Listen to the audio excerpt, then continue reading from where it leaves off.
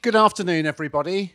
It's just turned 3 o'clock and we have an hour broadly on the subject of food, water, carbon and nature. How can it all add up?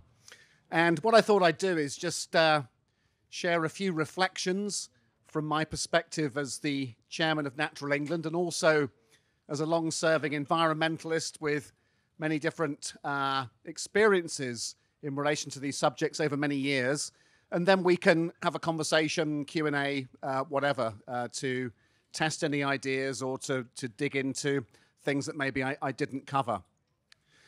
So we reach an interesting point on this long journey of sustainability it's become known as. And I think it is literally 30 years ago to the week, if not to the day, that the Rio de Janeiro Earth Summit concluded.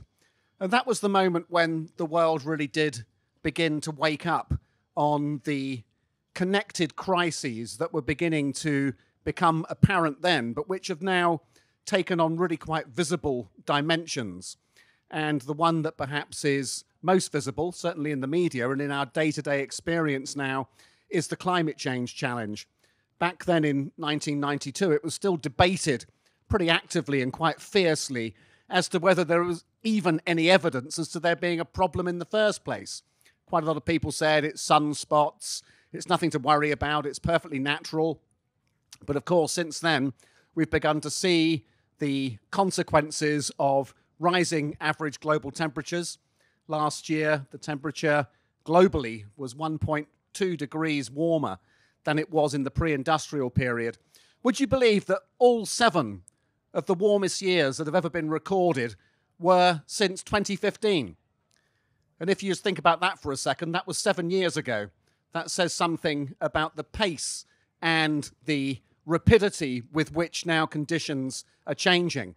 And this was in the climate models 30 years ago. I remember very well, I was a campaigner at Friends of the Earth at the time, and we had a set of projections coming from the Intergovernmental Panel on Climate Change, using quite rudimentary models compared to what's now available.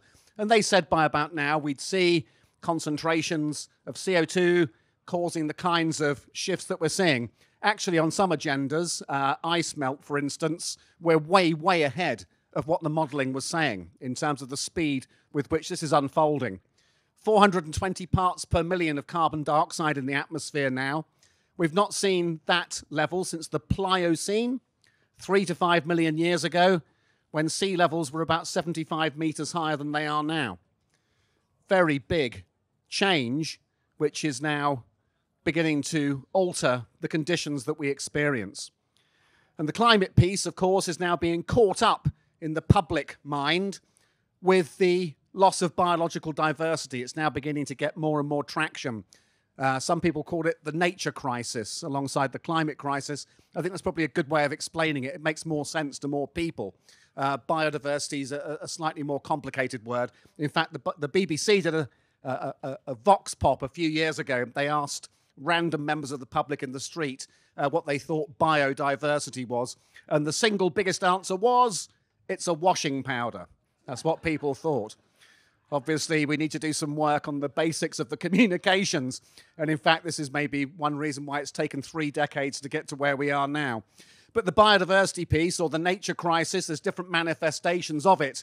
The loss of species diversity is possibly the most dramatic. 1 million species now estimated at some risk of extinction by the Intergovernmental Science Policy Platform on Ecosystems and Biodiversity. That's the parallel expert process alongside the IPCC looking at the state of the natural world. They conclude that we're at the beginning of a curve of extinctions which will match the 5 previous moments in Earth's long history when there's been an annihilation of life. The last one occurred 65 million years ago. It was the time the dinosaurs disappeared. Alongside the loss of diversity is the loss of abundance. The Living Planet report, which is produced by WWF, tells us that we're now 60% below the number of vertebrates that were living on the Earth in the early 1970s, getting on for 2/3 reduction. in the numbers of birds, reptiles, mammals, and that is something, of course, which gets worse each time those reports are published. And then the third level of nature emergency is the loss of ecosystem function, seen in things like the carbon that's escaping from the natural world and into the atmosphere, the decline of pollinating insects, disruptions in hydrological cycles, and so on and so forth. Now, what's interesting about all of this is until quite recently, certainly back in Rio and until quite recent past, a lot of people who were running major corporations, running countries or in finance ministries, they thought that these environmental challenges were the price of progress. They were regrettable, loss of animals and plants, but inevitable, because what we have to do is to grow the economy, increase the availability of resources to end poverty, create jobs, and all of the things that we know go with the kind of economic system that we've embedded over the last 70 or 80 years. More recently, however, there's been a realization that actually that was completely wrong. And if we don't halt and reverse these environmental trends, then there will be very serious consequences for our social system, for our economy, and in some of the worst case scenarios, threats to our very civilization. If we don't peak emissions very quickly and then begin to reverse the damage that's being caused, and if we do not begin to repair the damage that's being caused to ecosystems. And so all of these things begin to come together. The ecological system meeting the economic system, meeting the social system, then posing questions as to how we begin to piece together some kind of a rational response. And part of that rational response has to be a shift into systems thinking. I don't know if people have heard that phrase before. We had a mention of this a few times on the panel a moment ago with the Secretary of State. We were sitting there together with Minette Batters from the National Farmers Union and Natalie Bennett from the Green Party, and all of us were agreeing that this shift into systems thinking is now absolutely critical in terms of what we must do to find solutions to these problems. And so systems thinking is really, it's quite a straightforward idea of seeing the connections between different things and managing them together. Because what we've historically done in terms of our response to environmental questions is we try and solve them one at a time, often with quite a technical response coming in to do something about water pollution or something to do with carbon, but only in one sector of the economy, like renewable electricity. Or we try and do something to slow down the loss of nature by creating a protected area or something like that.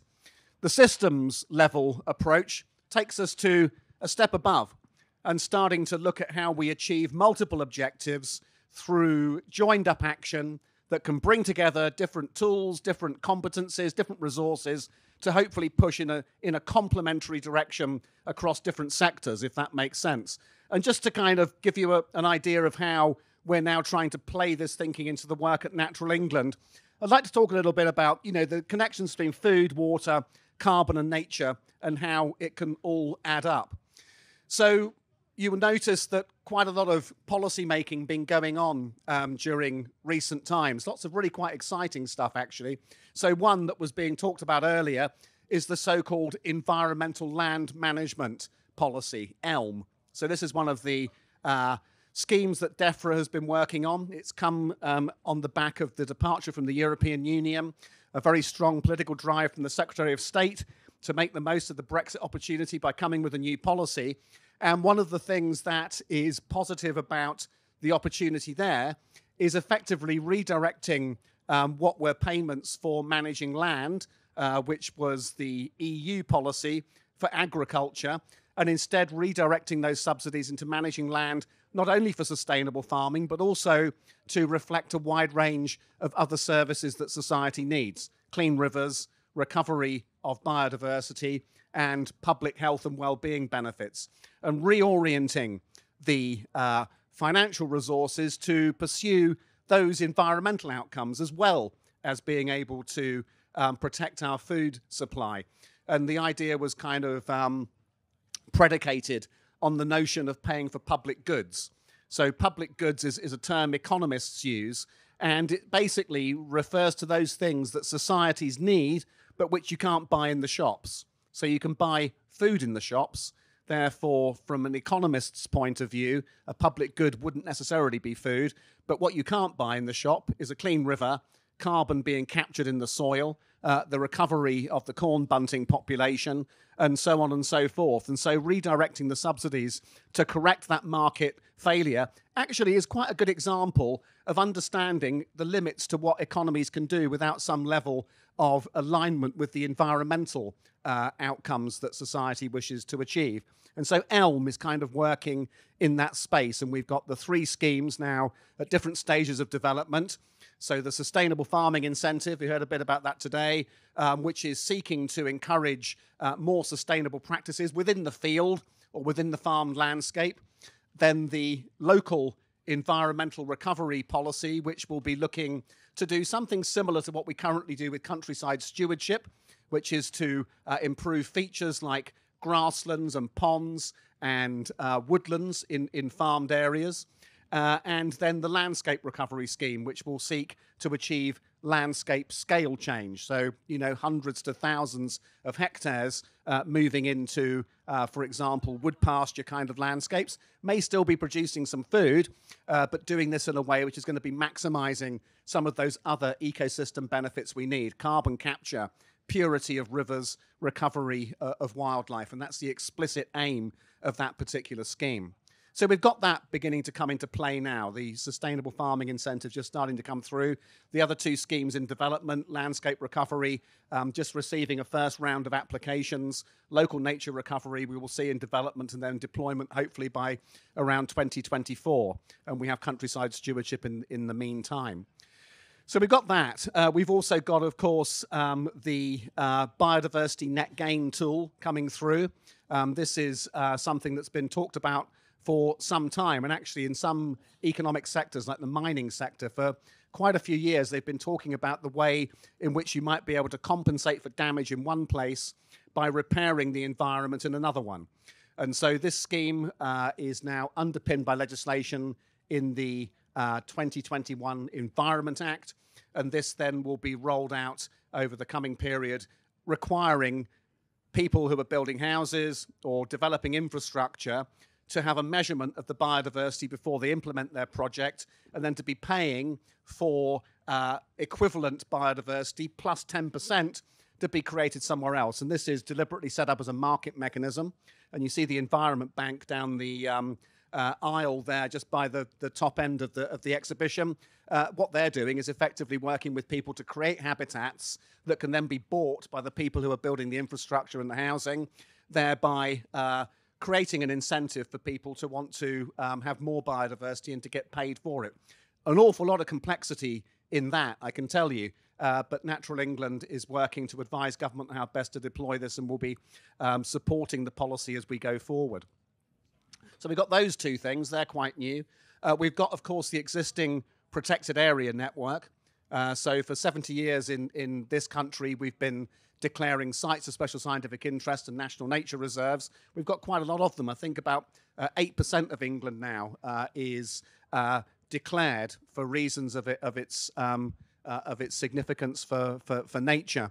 And we're still declaring more of those. And indeed, what we're trying to do increasingly is to reflect the conclusions of Sir John Lawton's report published in 2010 called Making Space for Nature, which really set out the idea that if we wish to halt and reverse the decline of nature, we're going to need more protected areas. They've got to be bigger, they've got to be better quality, and crucially connected to one another. And so we've just embarked on a new phase of activity at Natural England, 2 new phases of activity, actually. So one is around the use of the existing national nature reserves and trying to make them bigger and connecting them up. And we had what I think is a landmark step on that in May this year with the declarations of the Somerset Wetlands National Nature Reserve. So that is 6,000 hectares, so 60 square kilometres. So in old money, what would that be? About 25 square miles. It's not a tiny one. What it's done is to bring together 6 existing NNRs mostly quite small ones, and to try and fill in the land between them and to connect them at a larger scale. There's still work to be done down there because that wetland area is considerably bigger. But this is a step in the right direction and follows a declaration a couple of years ago on the Isle of Purbeck in Dorset, where we put together 3 national nature reserves to create the Purbeck Heath Seminar. That one's about 3,000 hectares. And opportunities then to introduce large herbivores and to start putting back ecosystem dynamics that you couldn't do in the 3 previous smaller sites, but in the bigger one with the bigger boundary, we can have beavers, we can have pigs, we can have cattle, all of which will be contributing to the diversity of the landscape in ways that previously weren't happening. And the other step in a similar vein, which we also announced last month, is the so-called identification of so-called nature recovery projects. And so these are larger areas involving not only protected sites, but also farmers and water companies and others working in those landscapes to be cooperating at quite large scale to be able to do what Sir John Lawton's report said. So we've got that also in the mix. Another piece we've got, which is quite happily coming forward now as people understand the connections between nature and climate change, is investment into the recovery of the natural world for reasons of carbon capture. So the Nature for Carbon Fund is a new tool that government is working with to prioritise 2 sets of activities. One is the establishment of more woodland cover, more trees in the landscape, and the other one is the protection and recovery of peatlands to be able to hold carbon in the ground. Actually, by far the biggest natural carbon store in this country is peat. Everyone gets very excited about trees, but actually it's the peatlands which are bigger. And actually, Minette Batters on the panel just now, I can't remember if she said it on the panel or just before, but some work the NFU has been doing is identifying vast carbon stores in grasslands in this country. And, you know, the extent to which that's underappreciated. And I think very often, you know, the trees, they kind of draw our attention to the above ground carbon, when actually a lot of the discussion at this conference and this meeting is about the below ground carbon, which in many instances is far, far bigger. Indeed, carbon in the soils is vastly more than all the carbon above ground and in the atmosphere as well, actually. So this is something that requires more attention, and you know the Nature for Carbon Fund is one way into that. But of course, linking this to agriculture is something which is work in progress and which we need to see a little bit more structure around, I would say, if we're to make the most of that. So all of these different things are coming together at once. And also on top of all of that, actually, we've recently had this realization that access to the natural world is really, really good for people. So the extent to which we might be able to take the edge off of some of the public health trends which are causing real concern now, both physical and psychological. Obesity is mentioned very often in public health discussions. So is anxiety and depression. Both of these things are costing the National Health Service a lot of money, but both of them can be made less bad, at least, through greater access to the natural world. And we discover that actually those benefits, those health and well-being benefits, they accrue in a disproportionately big way to the most disadvantaged groups in society. So there's actually a levelling up dimension there too. If you start looking at the ways in which creating opportunities for more time in the natural world for people with lower incomes and lower opportunities, actually it does them more good than the rest of us. So there's quite a lot also to be seen from the public health side, and this is still gathering momentum. At Natural England, we're working now on various dimensions of so-called social prescribing to be able to create the connections between the public health and the nature side. But again, you know, another area where we can see a little bit of policy convergence. So all of this is kind of leading me to think, you know, we've got a lot of different things now that we could be using, plus also the private finance. That's the other kind of economic piece which is coming into play, and linked to the soil carbon, a lot of interest already there, as well as the woodland carbon. So the question becomes, how do we start to pull all these things together? Because if we're going to have a system change, we kind of need to notch this up a bit and draw the connections between these different pieces rather than simply assume each one on its own is going to go off and do good. And so how do we do that? Well, there's a couple of thoughts that are already in play, and which at Natural England we're seeing as very much at the heart of what we're trying to do. So one thing is the idea of building a nature recovery network. So this is something that was in the 25-year Environment Plan, another very important policy document, published in 2018. And that one set out the aim of creating a so-called nature recovery network, put some numbers on it, 500,000 hectares of new habitat outside the protected areas over the 25-year life of the plan.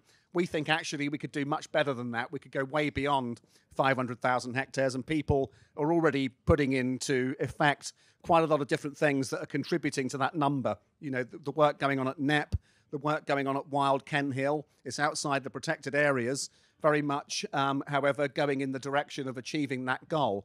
And we can put much more momentum behind all of that. So this is really at the heart of what we're trying to do at Natural England, but using all of these different tools to be able to make it occur in a much more strategic and structured way. So rather than dissipating the biodiversity net gain and the elms investment and the tree planting and the protected areas across the landscape, could we do better by pulling them into a coherent way of looking at them as a toolkit that is contributing to something beyond what they can individually do? So that's the task at hand. This is very, very far from simple, but if you look at the resources and the policies now coming onto the table, if we can do that, we're going to get much further down Sir John Lawton's vision than we would just randomly putting these things out into the landscape in a way which, you know, may do some good, but wouldn't do as much good as it could do. So the Nature Recovery Network is pretty critical to this project of nature recovery, and doing that in a way where we're going to be able to deliver net zero, and also at the same time deliver some level of climate resilience. And actually the thing I forgot to mention, which is another huge budget that government will deploy in the coming years, is the flood budget. Should we be using that to be creating more wetlands and rewooding hillsides rather than building concrete defences in vulnerable locations? It's never simply either or, but if we're more sensible about the most cost-effective use of that in terms of meeting multiple outcomes, you know, and the flood budget could be used not only to be reducing flood risk, it could also be cleaning up rivers and also catching carbon and also providing public access opportunities. And, you know, creation of wetlands, protection of peatlands, you know, are two areas where you could see that happening. So if you put that alongside the other tools that I've already mentioned, you know, you can see quite a rich mix coming through. Now, the thing is about government I've discovered, and I spent much of my time working in NGOs, and I spent quite a lot of time working with, you know, quite big global companies, and actually they all suffer from the same thing. So this is not a poke at government without recognizing it to be a wider problem. And the wider problem is, of course, is that we work in silos. Everything is being run by different groups of people. There's a group of people who are doing trees, there's a group of people doing flooding, there's a group of people doing agricultural policy, there's somebody else doing climate change, there's somebody else doing nature, and there's a whole different department doing public health. So this then becomes a question of how we start to knit these things into a coherent whole. And this is something that, of course, is work in progress. But the first thing I would suggest in relation to solving any big problem is that at least you can describe it. And so that problem of siloed delivery, I think at least if we recognise it, we've got some chance of being able to get our arms around doing something to solve it. And so that's where we are at the moment, I would say, ladies and gentlemen, just in terms of a broad summary as to the journey we've been on. We are in a period of rising awareness. It's taken quite a long time to understand the implications of this biodiversity and climate change, nature and climate change emergency that we're in. It has led to a large number of initiatives and tools in the private sector, the public sector, the NGOs, different businesses beginning to respond. But the challenge we now have to face is how we deliver at systems level.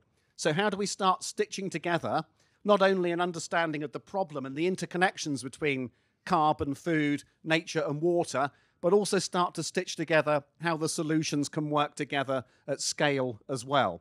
And perhaps we can now spend a little bit of time discussing what we might do, having reached that point. And as much as I like to have all the answers, I hope that some of you have got some as well. Thank you very much indeed. What time is it? 15:15. Half past. Thank you. Yeah, good. Got half an hour, so plenty of time, and we don't have to use the whole half hour if you get bored. Lady there, please.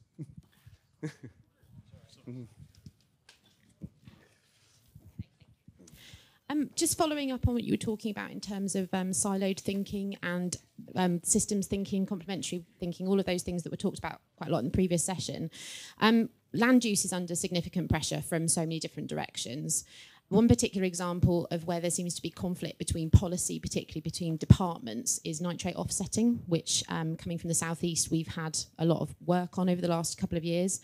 So we have the requirement under planning for new housing projects to have to offset the nitrate that they're producing, in summary. Which is putting a lot of pressure on the delivery of house building, but it's also putting a lot of pressure on people to deliver solutions quickly. Yep. So it feels at the moment like they're taking the easy option of the options that are available by taking large areas of land out of production, which obviously under the current climate is putting significant pressure on reducing productive areas. How do we avoid this conflict of policy that fails to achieve in dealing with the problem of dealing with waste in new developments, but erodes food production? Yeah.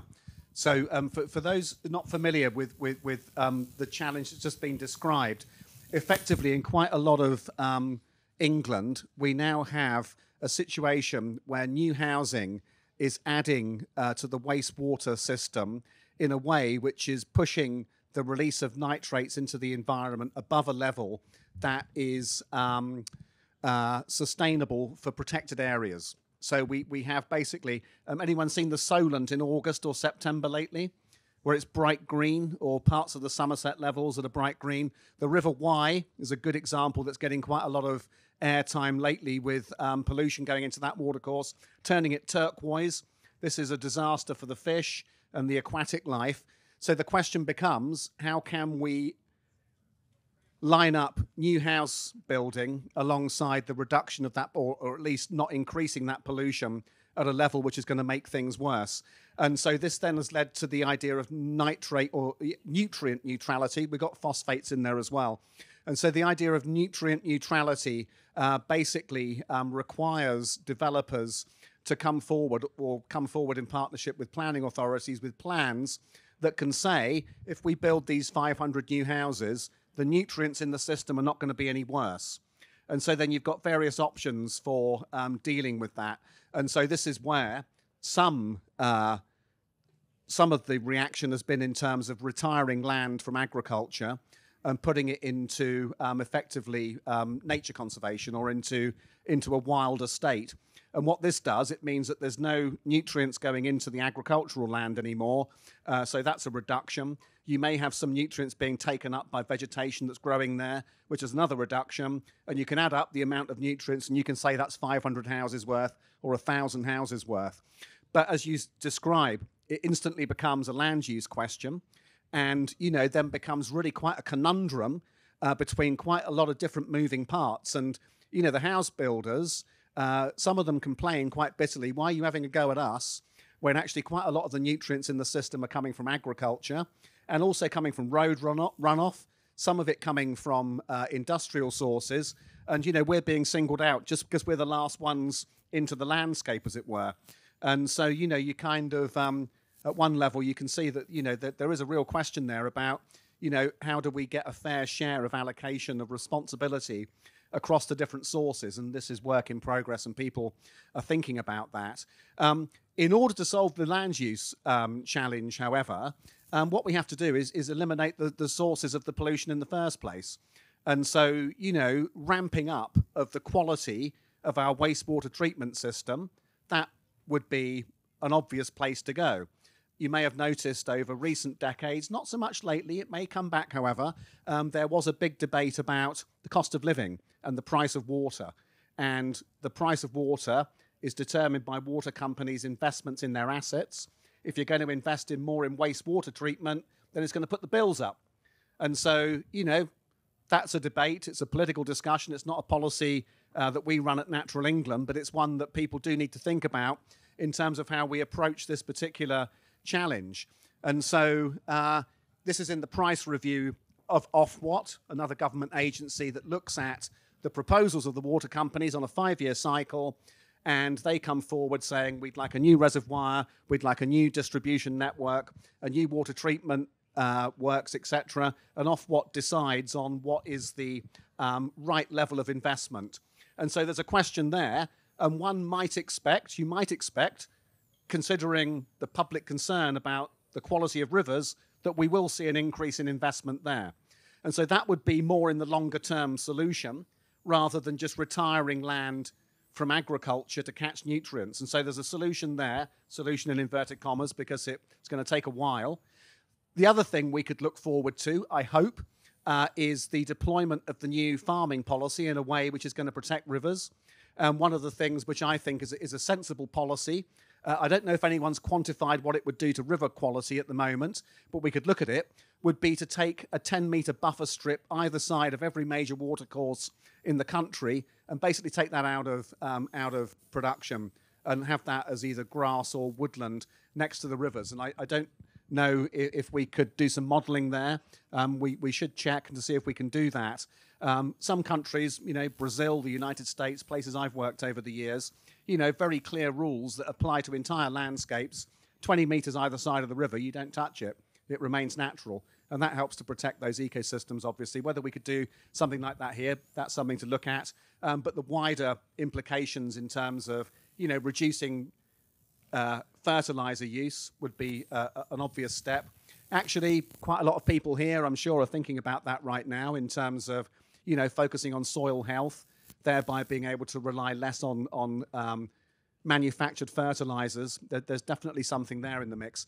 The other thing I saw the other day, which I thought was really interesting, was a piece of technology that's being looked at for a new housing development near Gravesend, which effectively is a closed-loop system. It's basically taking the sewage and wastewater, treating it on site, and then putting the cleaned water back into the toilet flushing system. So this is when the housing development is being built. So you probably could retrofit it. It would be more complicated. But this development is looking to be super sustainable, super green, and they're incorporating this technology into the site from the get-go. I think that's 2,000 houses, that one. And basically, it will mean that everything is treated on site. And they're also looking at how they might be able to use methane capture off of the sewage sludge to be able to generate a bit of electricity or heat as well. That stuff, again, slightly over the horizon, but these are the kinds of places we need to look. I mean, that's systems thinking right there, literally changing that system. Intervening at the beginning. But yeah, I'm scratching the surface. You've put your finger on a really big subject, and one which gets people very exercised because, the demand for housing is huge, especially in the south of the country. And this is a challenge which is going, right into that tension between, meeting environmental targets and meeting housing targets. And ideally, what we do is both, rather than trade one against the other. Excuse me? And food production, exactly. Yes, quite, exactly. Whole system's right there. Thank you. Please? Need a microphone? Yeah, there we go. Yeah. I've got two points I'd like to ask you to talk on. First of all, the concept of agrivoltaics. So that is when solar is being put on the ground, which I don't believe in, but when it is, to make sure that there's some form of agriculture being used at the same time, so you've got mixed use. And then secondly, it's a little bit more complex, but a couple of years ago, the double burden of malnutrition turned into being called the triple burden of malnutrition. And this was because micronutrient deficiency entered into that. And micronutrient deficiency is coming from the food that we're eating, because broccoli today is 20 times less nutrient deficient than it was 30 years ago. And that's coming from the soil. So if we can improve the soil health, we will improve the food health, soil nutrition, food nutrition. But what we're measuring at the moment, or what everybody's trying to measure, is soil carbon. And I would like to see your views on the ability to measure soil active carbon and soil active organic matter, because it's the active element of the soil that actually allows the plants to take the micronutrients and the microbes to do the work to make that happen. Thanks. The active part being the living part, the micro. The living bit. All of what Merlin's chatting about down the road. Yeah. Well, actually, it's just on your first point about the energy and the agrivoltaics. Yeah, we really must be doing that. You sometimes see sheep walking amongst photovoltaic arrays. I thought we could call it combined meat and power, if you kind of look at it like that. You probably could do something a little bit more imaginative with horticulture as well. The first thing, and I said this earlier when we were in the other panel with the Secretary of State, the first thing I think would be to put it on buildings, actually. I came in yesterday evening into West London on an aeroplane, and there is this vast landscape of logistics warehouses and buildings just near Slough. I'd never seen it before. It's absolutely huge. I couldn't see any photovoltaics on it. There are these massive rooftops, and yet I get people telling me about, Grade 1 agricultural land in Kent being targeted for solar PV. So that is, food security and energy security. These are both big deals, and trading them off against each other isn't really a sensible thing. We need to do both, and that's going to require a much more systems way of looking at it and moving the photovoltaics to where it's not going to be taking land. And if you do have it in a way where it's, in the landscape, not only can we look at trying to get, some food out of it, but also the biodiversity benefits can be enhanced as well. And I saw some work a few years ago suggesting that if you put them like 6 or 7 feet up rather than low down, and the way you space them and orient them, you can get quite a lot of vegetation underneath and then insects and everything else. So there's good practice to be harnessed there for sure. On the soil piece, we've become obsessed with carbon now, haven't we? It's like, it's kind of been building for a while, but it's now really located as a discussion amongst quite a lot of different groups in the farming world, in the policy world, NGOs, financial sector now involved, of course. And it's helpful insofar as, that's a discussion which is adding to, this kind of joined up narrative. But the wider soil health piece, not so much. And, I don't know much about the pathways between micronutrients and microorganisms, but soil health, I would assume, would include some level of understanding of the biodiversity of the microbes and the biomass of them, and also the hydrology of the soil. That's the other thing which hardly ever gets talked about, is the extent to which, aquifers are being replenished through water percolating through from above, and the properties of the soil often are quite important in determining that. So whether there's something that could go above, include carbon, but go above and have some measure of wider soil health, I don't know if anyone is looking at that yet. I don't know if any of the Natural England colleagues, Rob, if you want to stick your hand up at any point on some of these questions where I'm probing the edges of my knowledge, we might, please do feel free. But yes, health versus carbon, they're different. Yeah. So, gentlemen there. Thanks very much. Thanks for your overview at the beginning. It was excellent. Thank you. Bill Herditch from Sydney, Australia. I was at COP26 in Glasgow, and I was astounded that agriculture was not even, hardly mentioned, farming. And we know for sure that grazing management that's well done can sequester carbon. All we hear about is the problems of livestock rather than the benefits. There's really good evidence for... my question is going to be, how can the UK government ensure that COP27 has agriculture as part of the solution rather than the problem?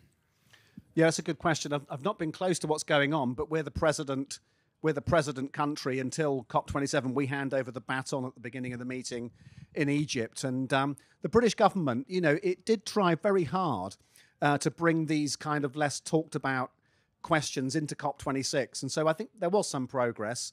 The nature piece and the extent to which you can't solve the nature crisis unless you do the climate crisis and vice versa, that got in there. Big piece on forests. I think you're right about the food and agriculture side. It was less prominent, but I don't think that was to do with lack of trying. I think the British government did try quite hard on that. But it certainly does need to be there, but also it needs more literacy amongst the public to understand some of this stuff. I just had a little chat with Minette Batters from the Farmers Union just before we went on the panel there this afternoon. She's quite frustrated about, this attack on the livestock sector. Of course there are issues with livestock, but there's issues with everything. I mean, some of the plant-based alternatives are worse than livestock agriculture sometimes. And so that's not really being thought through as like, no meat vegan. It becomes a slogan and it starts to lose a lot of the nuance. Do you want to come back? Back on that one as well. There's a really interesting papers showing that the evolution of grazing animals and grassland expansion coincided with a significant cooling in the climate because of what you said earlier about the below ground biomass of deep rooted grasses. So there's a whole lot of stuff there that we need to be tapping into rather than just using agriculture as a whipping horse. Definitely. It's kind of animals, cattle in particular, and sheep to an extent, they take land, they produce methane, therefore they must be very bad for the environment. What people sometimes fail to appreciate in that kind of simple chain of logic is how this planet had many billions of ungulate grazers until quite recently. And the difference between the ungulate grazers of the Pleistocene compared to the ungulate grazers of today is that the ones in the past, they didn't have fences around them. And they were creating a very different dynamic with their environment compared to quite a lot of the animals that are caged now for human purposes. And also, of course, they weren't being fed soya beans from deforested landscapes.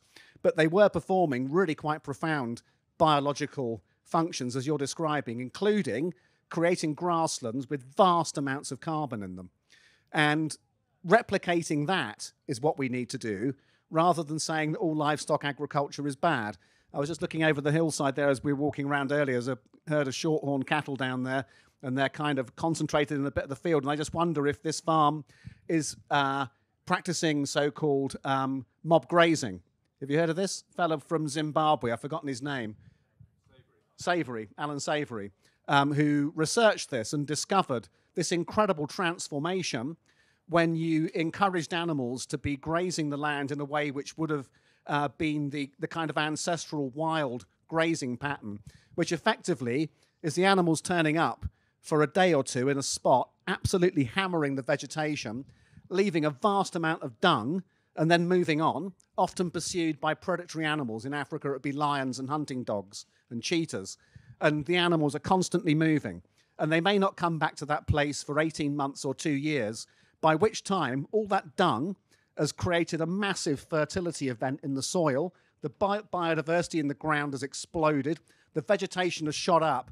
And the roots of the grasses, the perennial grasses, have taken vast quantities of carbon into the ground. And some of the pictures that Alan Savory showed, it might still be a TED talk there somewhere online you can see, where he practiced this mob grazing in quite a degraded landscape, and the rivers started to run again. It's an incredible set of consequences. And again, the soil health linked to the hydrology as well as the carbon and all the above ground biodiversity.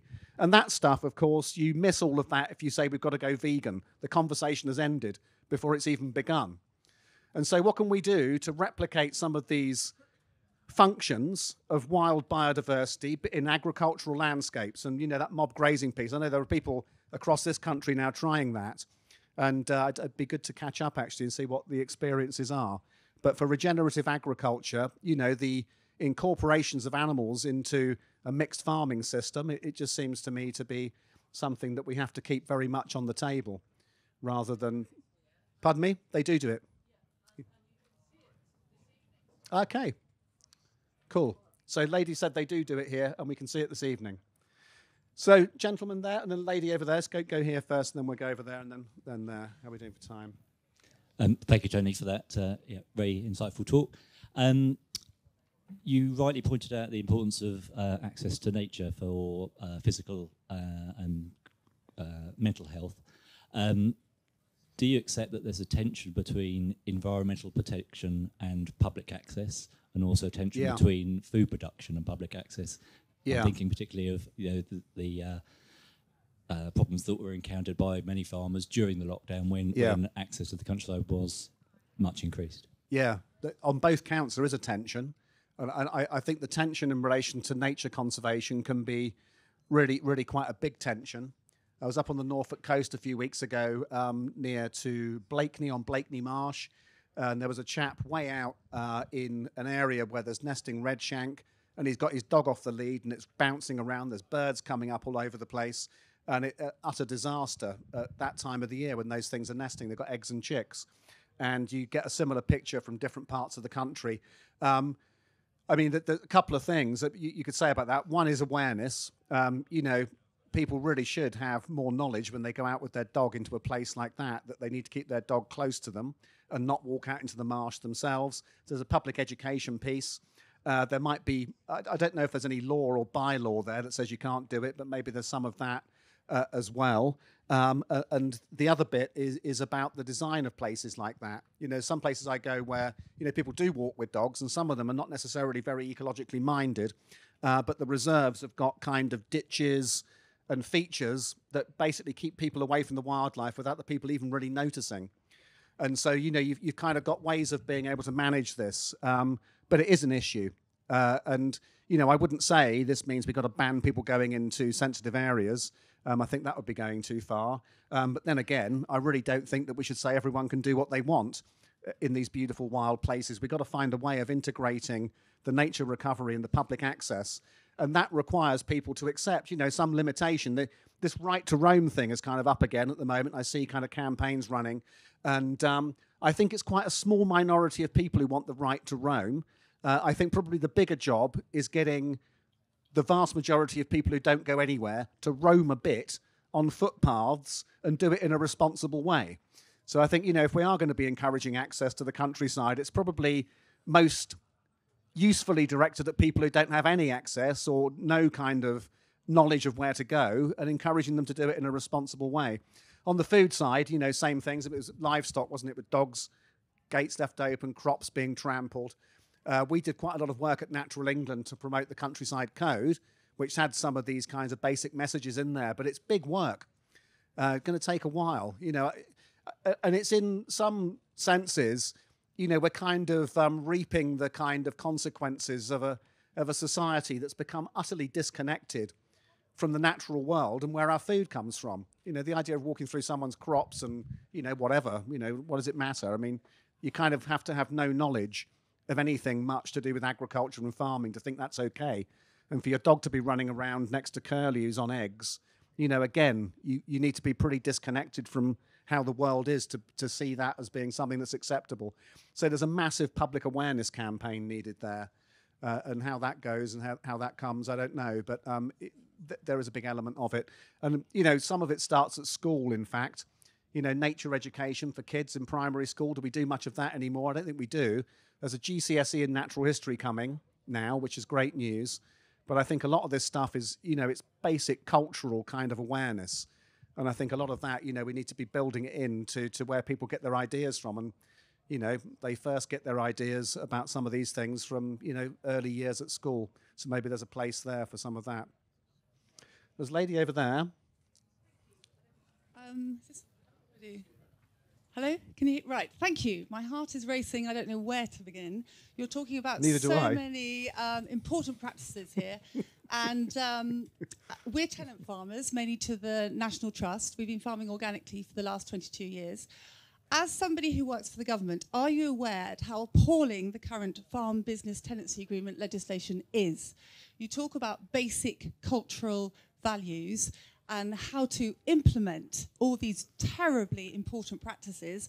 The current FBT legislation is really not fit for practice. We have been, one could say, possibly model tenants over the last 23 years, absolutely mob grazing, suckler herd, vegetables in the so-called arable fields, farm margins, rich biodiversity. We're really proud of the agricultural practice we've brought into it.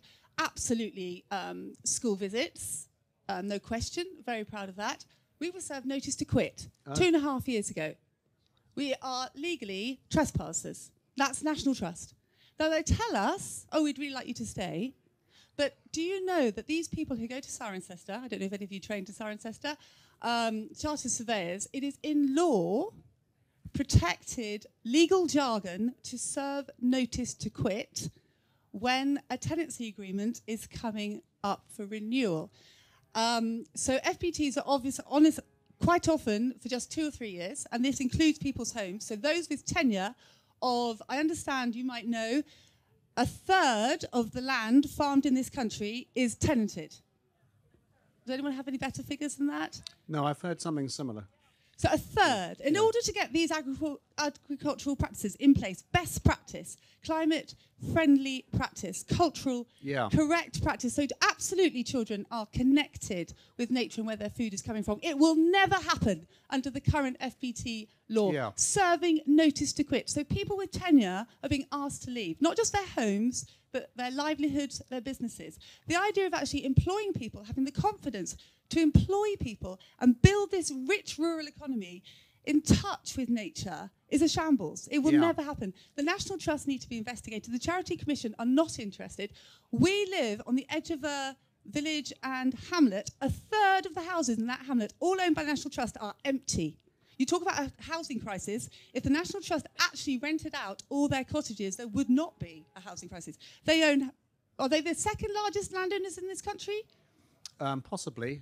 They might be the biggest. And I don't know. Ministry of nobody Defence, is maybe. taking this seriously. Yeah, thank and you. And somebody within government needs to look at this. Okay, thank you. Thank you. I'm very sorry to hear you've had that kind of experience.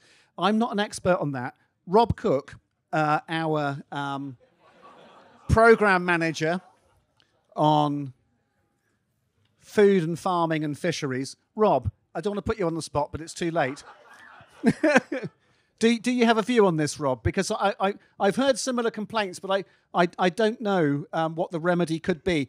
We just speak, Natural England, we're the government's advisors on nature, so we touch some of these things. But this is very much a DEFRA question you're raising, but Rob will have some knowledge, I'm sure. I think I'm just losing my voice, actually, Tony. I mean, it's really, really helpful to hear.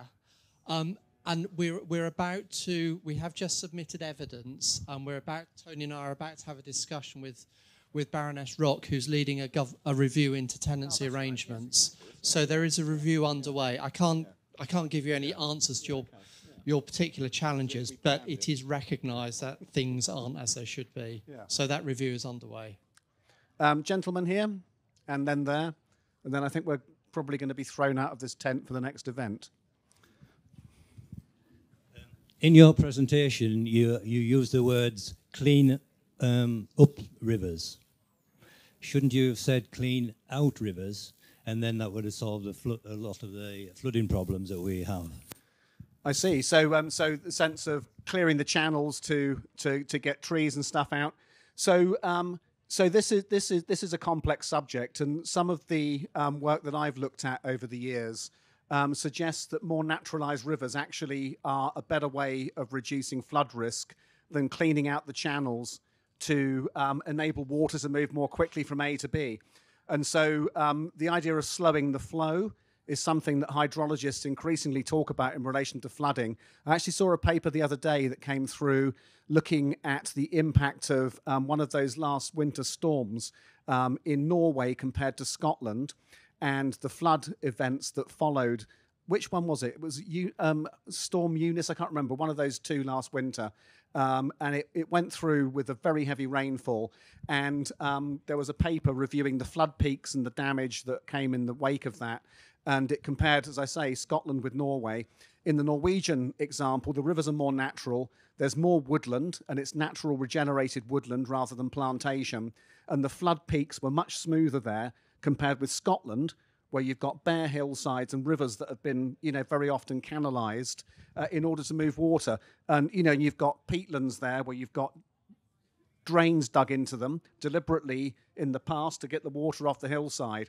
So, I'm sure in some cases we can mitigate local flood risk by making the channels smoother and quicker and deeper. Yeah, I'm sure in some cases that will be the case. But what I think we have neglected is that wider view of the landscape and the character of the landscape and the character of the rivers, which I think there's an increasing body of evidence available to show us that actually, if you're slowing the flow down by more natural processes in the catchment, you've got much less likely going to suffer from a flood.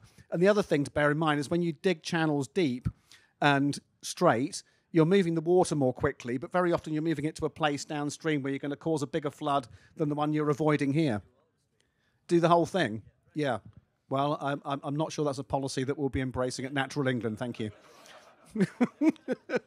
Thanks very much, though, for the question. Gentleman here. Sorry, just a quick one on your the silos that you're talking of. I'm from the heritage sector, and Elms has, I understand, some funds going towards heritage because a hedge is an indication of man's involvement in the landscape for often centuries, and same with historic buildings, etc. So just some reassurances that is on your agenda would be great. It certainly is, and coincidentally, this April we had a very high-level meeting at Natural England with our colleagues at Historic England, and we spent some time exploring together the synergies between protection of the historic environment and the natural environment. One of the things we've discussed at the Natural England board has been, the question of actually what do we mean by nature recovery? And so, some people hear us say that and they think, oh, well, they're talking about insects and birds and plants. And, actually, it's wider than that. And so what we now say we mean is 4 things by nature recovery. So one is the biodiversity and the birds and the insects. The other is the natural beauty of the landscape and the character that, inspires people. And, it's in art and literature and everything else. The third thing is ecosystem services, so maximizing the carbon capture and the hydrological services for rivers. And then the fourth piece is the historic environment, which often is the reason why that place has the character it has anyway. And so you look at the Yorkshire Dales National Parks, for example, and some of the landscapes there, the upland meadows, good example of all 4 things at once. Outstanding biodiversity for plants, insects and birds, those upland hay meadows. It's a beautiful landscape designated as a national park.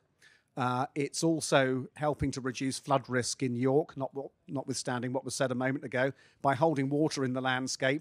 And the fourth thing it's doing is maintaining an historic landscape, because if you left that, if you did rewilding in that landscape, you would lose it. It would go to woodland quite quickly and you wouldn't have that anymore. So by protecting all 4 values in the same place, you get something which is bigger than any one of them. Again, it kind of goes back to that kind of joined up approach about how we approach these challenges, I think we can say. Final question, I think, by the sound of it, and then we're running out of time. Go ahead, please. I'm in a mid-tier scheme. I know a lot of people who will not go into a mid-tier scheme because the administration of it is a nightmare. Do DEFRA understand that when it comes to Elms, they need to dramatically simplify the administration? So this is something I have heard repeatedly. It's something that we have said to DEFRA, haven't we, Rob? So Rob is our main person who speaks to the DEFRA policymakers. Rob, again, would you like? I don't know if there's anything to add, just in terms of where that discussion has gone, but we've heard it and we agree with that. So yeah, I mean it's a very familiar story, and everyone, DEFRA, ourselves, are determined that the new schemes will be much less administratively burdensome. So yes, and the regime needs to change, and I'm sure it will, from one of penalty to one of encouragement. So yeah, and I would encourage you to join a scheme. Actually, yeah, good.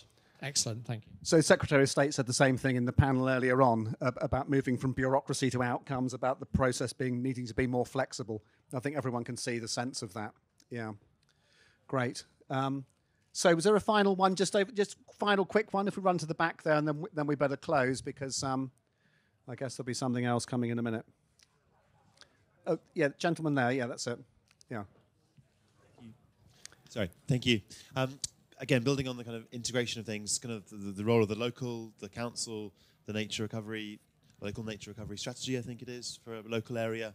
Just be interested in your perspective on if that can help bind things together and perhaps keep people involved.